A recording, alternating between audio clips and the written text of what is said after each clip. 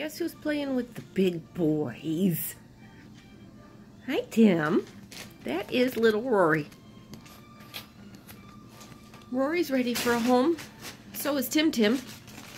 There's Mitchell. Love that Mitchell. I was gifted with 2 ceramic mugs, so I gave them the paper to play with, which is always entertaining and always a big hit. Oh, excuse me, it's still early. I'm still sleepy. If I didn't have to work, I'd still be in bed. Get him, Roar. Oh, there he is. He popped out the other side. Rory's little sister Autumn hasn't been in as playful a mood. She was spayed the other day and has been protective of her body. She's over here on the table playing with the zipper, doing her thing. She's so stinking cute. And then we've got Maxwell over in the corner there playing with the little Zippy Doodah toy. Because I can't. It's too early, folks. I apologize. I am way too tired.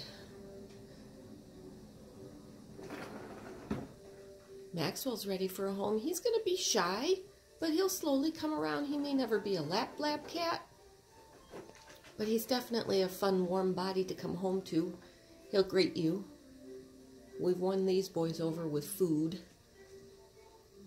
Then in the corner, that was Rory, but behind the rocking chair is Marshall. He's all black. He's the slowest to come around, but I can actually lay hands on him now. I can pet him. I don't think picking him up is going to be an option. There he is. He's pitch black. Rory's got the zoomies this morning. Hey, itty bitty. Hey, itty bitty. Autumn.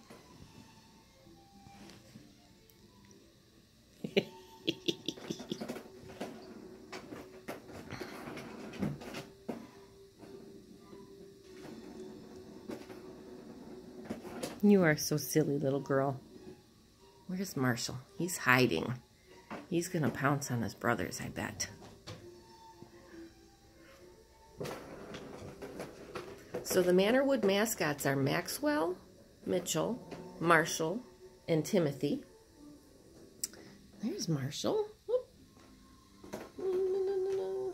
I can't. Where'd he go?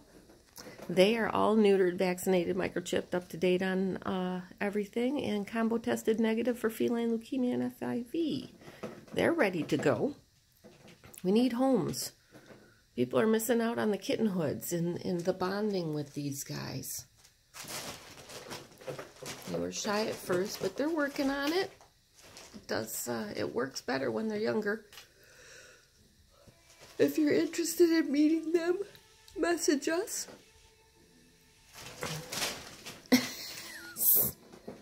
Paper. It's the best thing.